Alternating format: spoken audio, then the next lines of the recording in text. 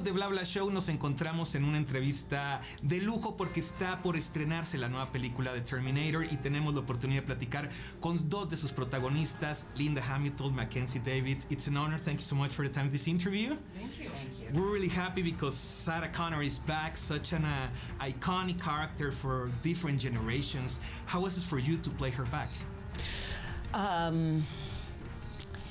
I was really worried.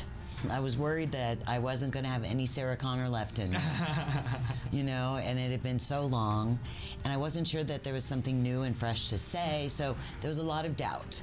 But I find that sometimes doubt fuels greatness because you're so terrified of failing that you just keep going. And in the end, I did have something more to say, and I'm very glad I did it. Awesome. Now, Mackenzie, your character, Grace, it's kind of a cyborg, always ready to fight.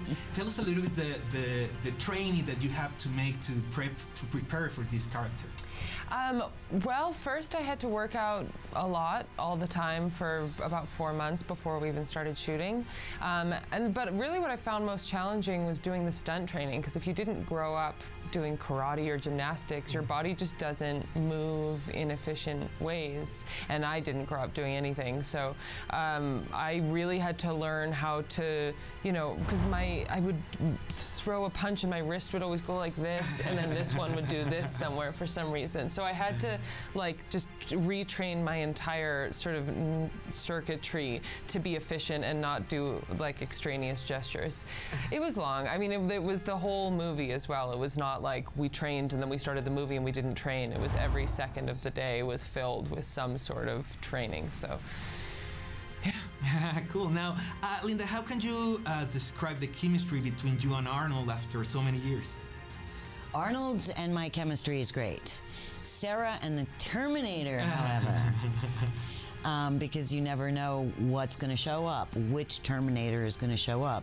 You know, he died the last time I saw him, sacrificed himself for my son and for the future of humankind. This time, it's different. And I can't really reveal much more than that, but it's very edgy and, you know, really, really, we got to do so much more acting together than we did in any of the other past films. In the first one, you know, he just basically catches us at the end. You know, second time around there was some stuff, but this time we really got to have some moments together and some real, so much at stake in our relationship, and so that was a pleasure to get to create. Now, I really also like the message that you give with this movie to kind of say, little girls, hey, you don't need to always be a princess, you can also be a warrior. It's important to give that message, right? I think so. I think so. I mean, even though we're just actresses doing our job as characters that have been written, I think it is great to role model girls and just let them know that they can fight and they can stand up for themselves, and they can stand up for their vision of their future. Now talking about technology, because you talked since the beginning of Terminator about the future of technology and how worried it could be or not. It scares you, the technology in the future? Yes. Me too. Yes. And anyone who's listening or watching should be afraid. What could we do to find a balance between, okay, it's important technology, but not spend your whole day watching the screen? Well, I don't think it's the people using technology that are the problems. It's the people who are inventing the technology that's targeted to our most like base human or animal instincts, like our lizard brain getting activated all the time. So these things are created to suck us in, and then, yeah, we get sucked in, but I think having more sort of regulations about the sort of technology that is allowed to take advantage of I don't know, our attention and child's developing minds, it's just really lawless in a way that feels scary.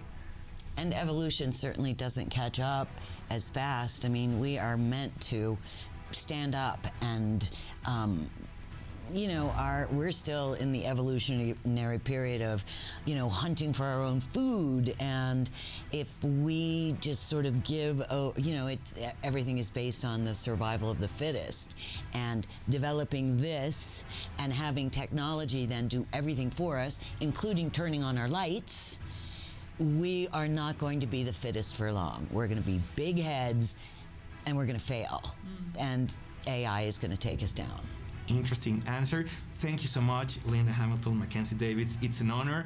Good luck with Terminator. I know it's going to be a boom, and thank you so much for attending this interview. Thank you very much. Boom. Vamos a continuar con más. Estamos aquí en Bla Bla Show.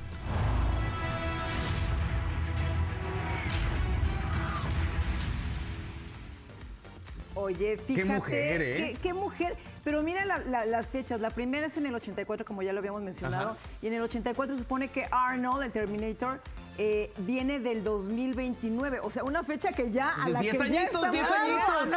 A A nada. la que ya estamos llegando, y es una película. Esta primera fue la que definitivamente consolidó Sí, a James Cameron, sí. a Arnold también. Y en realidad, bueno, serían ya con estas 5, ¿no? Sí, aunque realmente esta película, sus reglas fueron muy claras del principio, en que nada más van a tomar las dos primeras originales de Terminator como una realidad de ese universo. Las demás no las toman en cuenta. Ahora, Mackenzie Davis también muy bien. La vimos por ahí en algún capítulo de Black Mirror de San Junípero. O Sí, San Junípero que ganó. San Junípero, Ahí sale Mackenzie de Davis. hecho, un Emmy. Sí, ese efectivamente, capítulo, ese capítulo. justamente de Black Mirror.